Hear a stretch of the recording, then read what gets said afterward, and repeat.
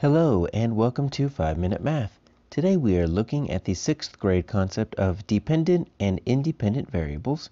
This is standard 6.6a in the great state of Texas, and we are using item number 5 off the 2021 released STAAR test. If you have not done so already, please go ahead and take a moment to pause the video, work this problem out on your own, unpause it, and then we will look at our answers together.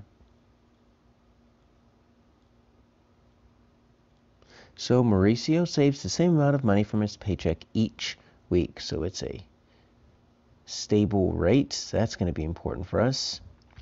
And then the table shows the total amount of money saved based on the number of weeks. So 1 week, $25, all the way up to 5 weeks, $125. Which list shows the dependent quantities? All right, so now we've got to find the dependent, not the independent. So what is the difference? Well, we've been looking at tables like this all the way back since 2nd grade and 3rd grade. So let's take a look at this as an input-output table, right? So let's just rewrite this over here. Give ourselves a little bit of room to work with.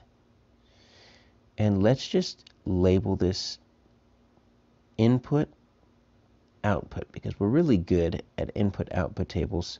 That's why they've changed them up in 6th grade. We're getting too good at input-output tables.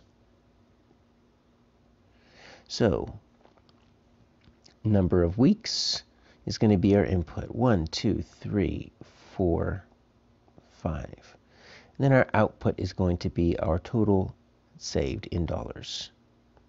25, 50, 75, 100, 125.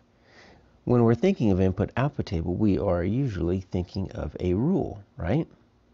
So how do we get from 1 to 25, from 2 to 50, from 3 to 75? And I'm sure you've already seen it.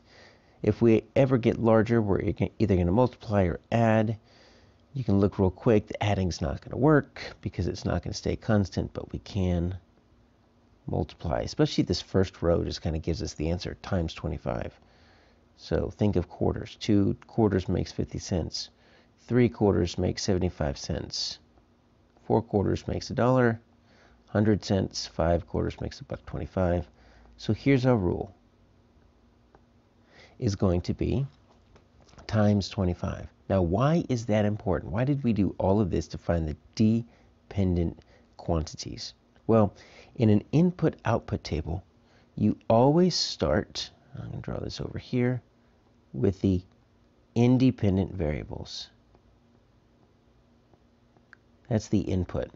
So the independent variables, and think of the word independent, whether it be the independence of a country or if you call someone very independent, they don't need anything else. Nothing really happens to them. They're on their own. So your input variables are always going to be your independent variables because they're starting things out. 1, 2, 3, 4, 5. Your dependent variables always depend on something happening to them. In this case, they're going to get multiplied by 25. So the dependent variables are your output. So if we look at this as an input-output table, then it finally gives us the answer. Our dependent variables are going to be these variables right here, the amount of money that he saved in dollars. 25, 50, 75, 100, 125. So that is going to give us this answer right here, B. So let's see what we can do to find these other answers. Well, D, none of these is just if you're not really sure.